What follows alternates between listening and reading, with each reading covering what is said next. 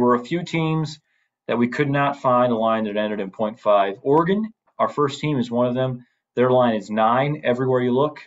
9 wins. 2021, what will this season look like? Anthony Brown, the quarterback from Boston College, is the likely quarterback, but you also have to look out for the true freshman Ty Thompson, very talented player. Lots of talent on this team. CJ Verdell, Travis Dye, good duo at running back. Their top 3 receivers are back, and Micah Pittman is a candidate to break out. Really like this team. Ashton, your initial thoughts on Oregon? As far as the number at 9, this is an easy over. I think for me, this feels like a no-brainer. You look at their schedule, you just don't really see many losses on their schedule. The tough game, their toughest game of the year will be the game, the Ohio State game, week 2. So that's going to really probably be their toughest game. Other than that, don't really see any just true games that you think that they're not going to be favored by at least a touchdown.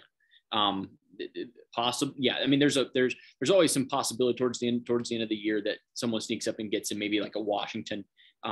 Oregon State actually snuck up and got him last year. Just finished watching the highlights of that game, but no, to me, Oregon I think is the class of the Pac-12. We mentioned the quarterback battle between maybe the newcomer Ty Thompson. He's highly rated, extremely talented kid.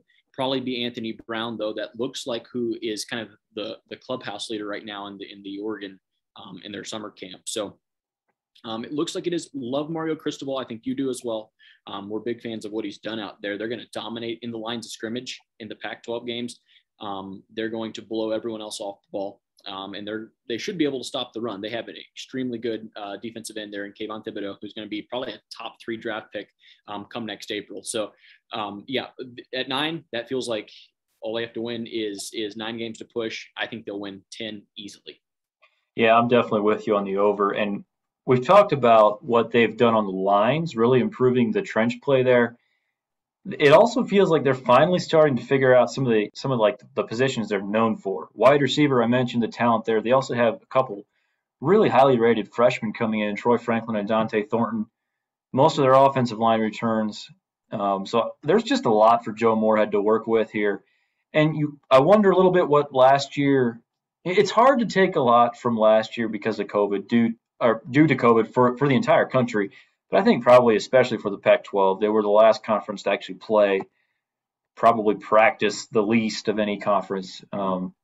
Obviously, it's just a little different climate out west than the rest of the country politically. But yeah, lots of talent out on the edges now. You mentioned Kayvon Thibodeau, maybe the best defensive end in college football. Also, their linebackers. They have got some really good and talented linebackers. Noah Sewell, Isaac Slade Matotia. I'm not exactly sure how to pronounce that. And Mace Funa. I apologize for any of those mispronunciations. I hope I mispronounced them correctly. And then Justin Flo, of course. So some very talented linebackers, some good corners as well. Mikhail Wright is good. And Dante Manning, the former 5-star, I believe, has potential to be an absolute stud.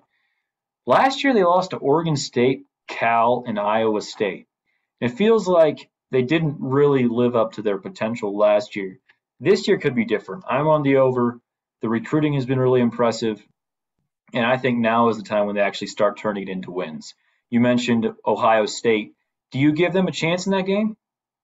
I think it'll be a great game. I really do. Both of them will be breaking in kind of new quarterbacks. That'll be week 2, like we said. So they're both going to be bringing in, kind of a new quarterback and maybe a new system to some extent. Now, I think, and you touched on it, the linebackers that Oregon has. Oregon has a better defense. I'm going to go ahead and say that Oregon has the better defense between the two. Ohio State, you give the edge on offense, but not by as much as you would have maybe a year ago. Michael Pittman's little brother, Micah, we've already talked about him. Possibility, ton of talent right there. He could really break out and kind of become kind of what his brother was. He's a smaller version, but more of a slot guy than instead of the big 6'4". But it kind of a smaller slot receiver. That's what Oregon loves. They've always loved that type of receiver there in Eugene. So I think that'll be a great game. I mean, it's going to be the game of week 2. It'll be a primetime game. They'll have a chance coin flip game for me right now. I wouldn't be putting any money either way. Yeah, I do think they have a chance. I think I would definitely choose Ohio State to win that game if I had to make a pick. But yeah, Oregon, very good team. I really like their team. We should probably mention they did lose their defensive coordinator Andy Avalos to Boise State. He's their new head coach, and they replaced him with Tim DeRuyter, who I think is a pretty good coach. So we'll see if that works out. I don't think that's a huge question mark. The talent there on defense is just too high for them to have a bad defense. So very good team. We're both on the over on Oregon.